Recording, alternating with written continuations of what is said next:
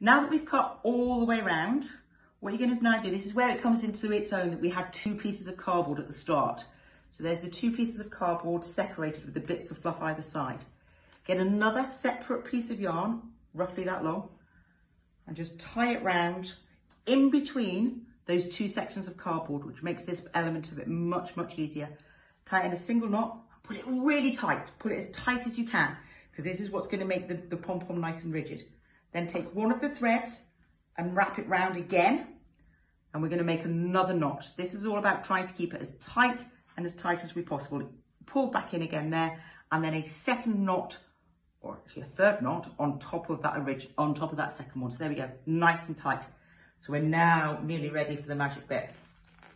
And all you have to do is slide off your 2 sections of cardboard from either side of the pom-pom. So that's one off, there's the other one there, and then we slide the other one off. And our pom-pom is going to be very nearly ready. Here we go, and then ta-da! There's your pom-pom, all ready to go.